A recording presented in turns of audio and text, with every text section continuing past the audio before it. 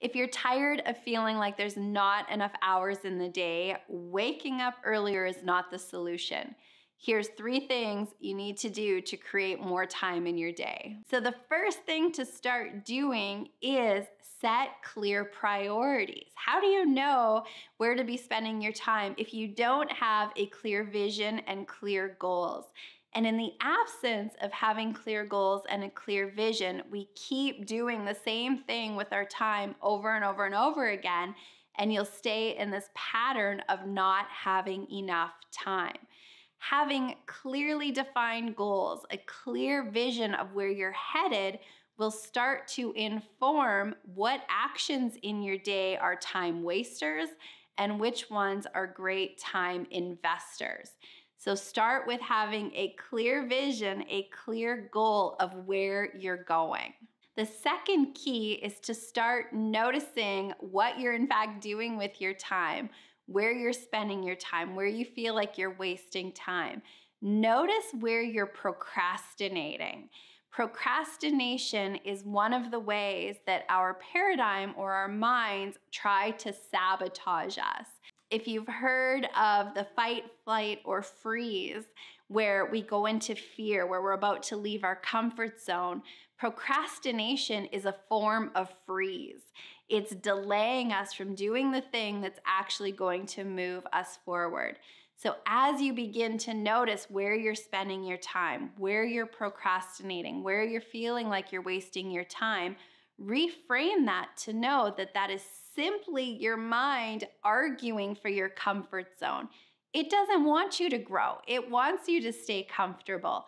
So it will try to get you to procrastinate, to delay, to waste time. And the way to override that, again, goes back to number 1, having that clear vision, having those goals. And so what that will do is it'll help you when you want to procrastinate, when you want to delay, when you want to waste time. Know that every time you stop that procrastination and you take an action that's actually investing in your vision, your growth has won, your vision has won, and time will start to open up for you. The third thing to do to create more time and stop wasting more time is to create those habits that are going to support you in reaching your goal.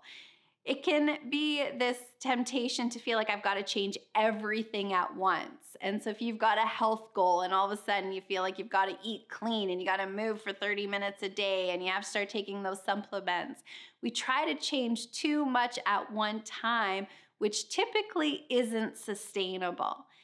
As you start to really map out what are the small behaviors that I can change today, think in terms of 5 minutes. Think in terms of little wins that you can start to incorporate right now. And as you do that, as you make those little changes and really map out those small habits, it will build this momentum.